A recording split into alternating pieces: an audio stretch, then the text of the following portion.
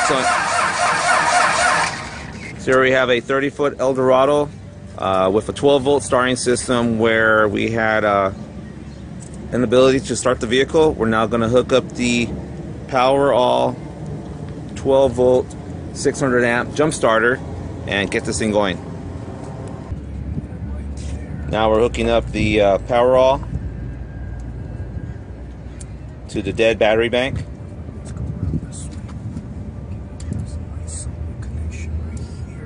Getting a solid connection on the terminals. Hold on 1 second before you start that. Make sure to get teeth on that. Okay. Okay. Let's give it a crank.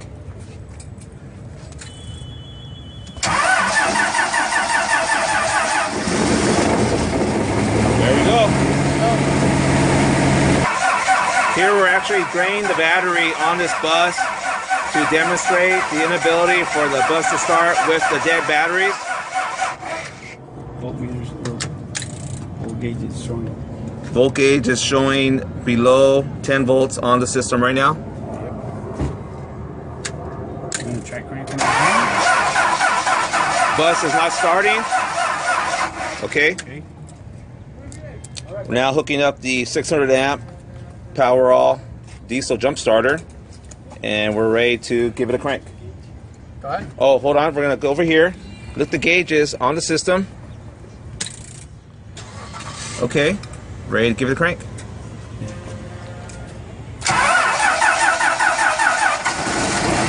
Started right up. What do you think?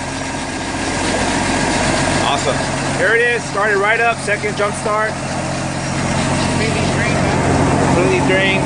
Dead bank. Running 2 8D 1500 volt cranking amps. We're completely dead. And bus started right up.